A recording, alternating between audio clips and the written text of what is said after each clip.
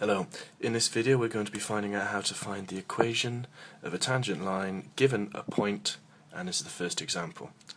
Now, the equation of a tangent line is of course a straight line that runs a tangent to the line that you're given in the question.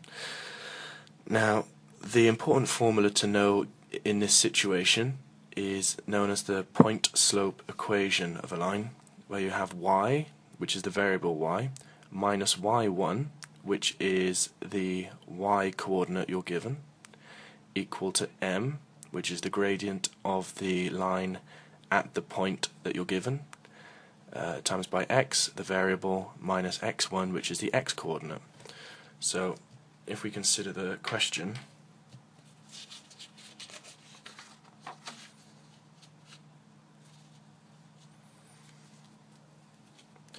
that we're given y equal to x cubed at point 1, 7. So if we rewrite the point slope equation,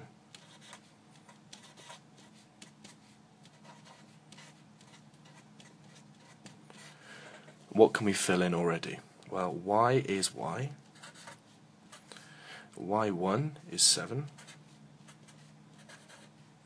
m we don't know yet, x is the variable x, and x1 is 1. Now, to find out m, we're interested in the gradient of the line at the point. Now, if we concern ourselves with y equals x cubed, and we call that the function of x, just because it's easier, we differentiate it, so of course that's 3x squared,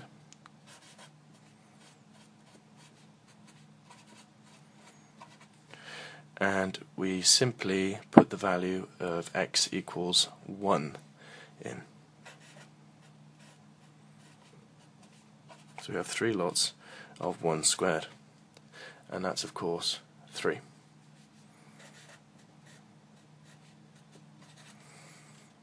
So we can actually write m equals 3 and substitute that back into our equation.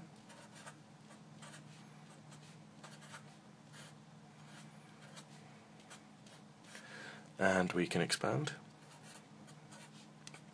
So we have 3x minus 3, and we add 7 to each side.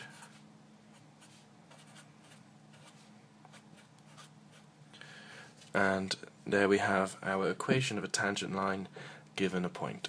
Please look at example number 2 in a video series where we'll be considering a couple of more difficult differential equations.